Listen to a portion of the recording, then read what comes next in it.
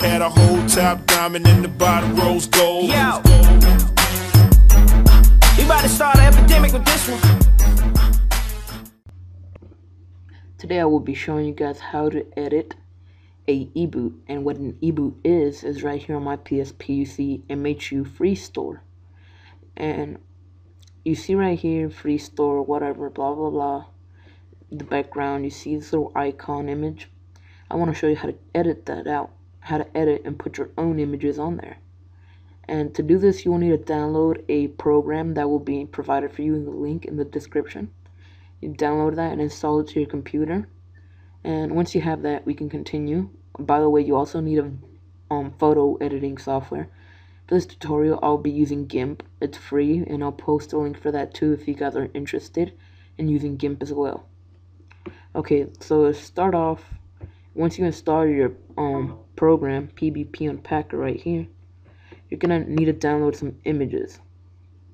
And I'm gonna use this one as the icon, this one as the background image. And the reason I chose a Cydia logo is because the app I will be editing is a Cydia-like application for the PSP. Okay, to edit it, I'm going ahead and drag and drop this into GIMP, and I'm gonna scale the canvas first because this is a square icon and it will not look good as a rectangle. So the canvas size is the image size, the resolution for a PSP icon image is 144 by 80. Just hit resize. Now you see the image is too big to fit in the canvas, so I'm just gonna use my scaling tool and scale it. Now get it centered about there. Scale a little bit off center. Can make it a little bit bigger, a little bit thinner. Center it centered.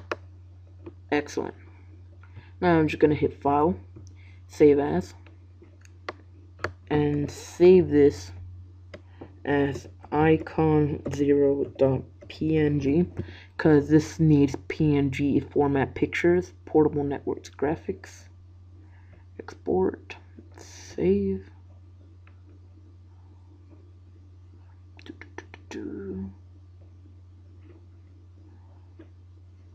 And here is a new image. Okay, we're probably gonna want to make a new folder here,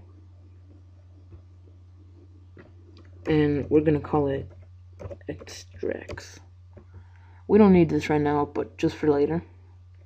Now drag and drop the background picture. Oh, forgot to exit out this session. Don't save. Sorry about that. Drag and drop this into GIMP. And now the canvas size for this, well, the picture fits perfectly. I want it like that, but the resolution or the image size should be 480 by 272. Scale. Okay. And exit. And not save yet. Okay. Now I want to add text to this one. So 24 is good. I want a different font. Bold. I'm gonna type in MHU.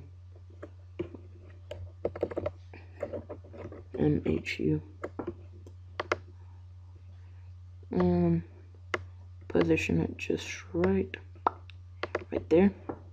Now I want another font, but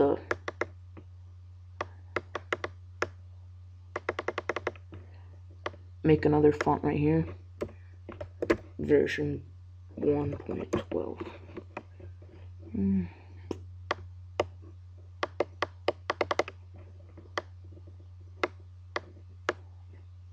Close.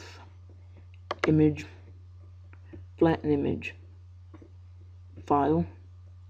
save as, name this one pick1.png, and save it. Save.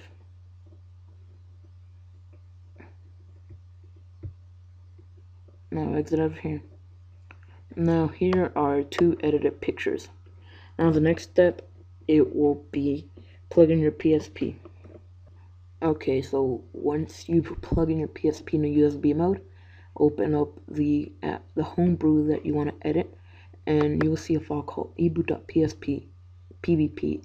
Drag that out and minimize this for now. Now open up PBP Unpacker. Click open and open the PBP file. And then you're gonna click extract. Extract them to the new folder we made. Extracts. Okay. Now, right here, you're gonna want to delete icon0.png and pick1.png because we're replacing these. And go ahead and drag in your new images. Do not delete these 2. These are very important. Do not delete them. Okay. Now,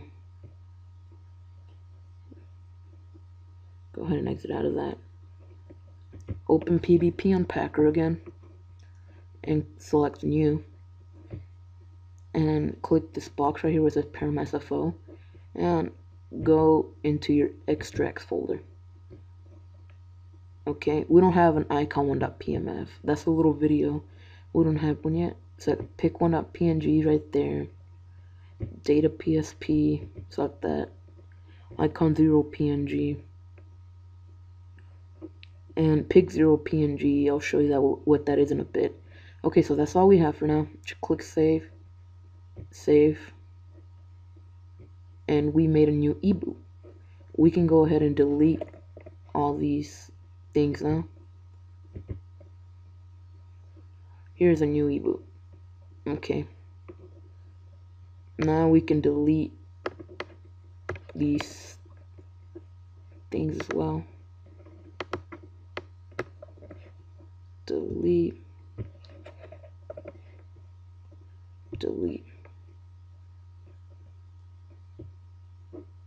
Shut up.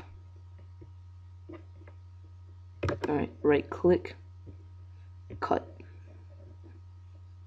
Now go back in your PSP, right click, paste, copy and replace, or remove and replace, whatever.